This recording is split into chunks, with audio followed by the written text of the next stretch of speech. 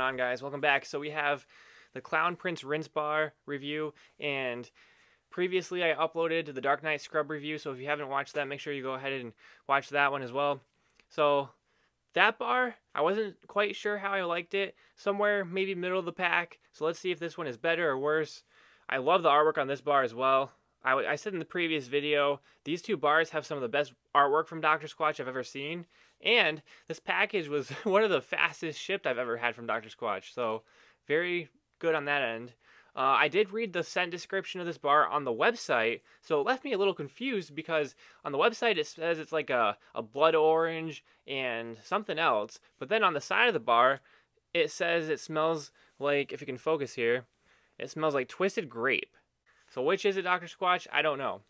So also, I noticed that this is featuring wild plum oil, which is an ingredient shared by the black hole brick from the Galaxy bundle. But I'm fairly certain these bars won't smell too similar just based on the ingredients and whatnot. I hope not, because I'm not a big fan of the black hole bar.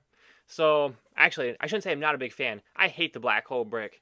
That's like one of my least favorite bars ever. So, let's hope this is a little better than that. For ingredients, we have saponified oils, shea butter, wild plum oil, mica, tin oxide, iron oxide, kaolin clay, and sea salt. And there's the back of the bar here. So, let's pop it open and see what it smells like.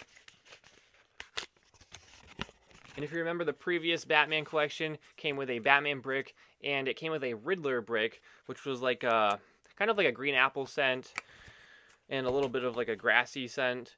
So here's the bar, straight purple. It would have been cool if there were streaks of green running through it, but I'm not going to complain too much about the color because that's not really the most important part of this bar here. So there it is up close. Let's see what it smells like. Oh, wow, all right. Okay. Wow. I have to say, Dr. Squatch, I'm interested to see how other people react to this bar, because I think this is pretty good. Right off the bat, I get a little bit of like almost a grape soda scent, but maybe a little more sour, which wouldn't necessarily be like a great soap that I would necessarily love by itself. But after that, I smell a little bit of cherry. I'm convinced I smell a little bit of dark cherry in here. And then the very last thing that I smell is a little bit of like an orange juice scent. Not quite like a bitter orange peel, but just a little bit of like a citrus in there. Little bit of citrus in the background, not much. I smell quite a bit of cherry in here. I might even smell more cherry than grape. I don't know. I like this bar quite a bit. I'm not even a big fruity bar person, but it smells really good. I like this bar a lot. I think this is a really good bar by Dr. Squatch. And it's something that's a lot different than a lot of their previous bars. I guess that's kind of what got me with Dark Knight Scrub. They have a lot of bars now that are just very similar type fragrances, and it feels like they might be mixing a few here and there. But this is something completely new by Dr. Squatch. They've never done anything like this before. Wow, really good bar. I think it's a really good bar. I like it quite a bit. It's a little sweet, a little sour.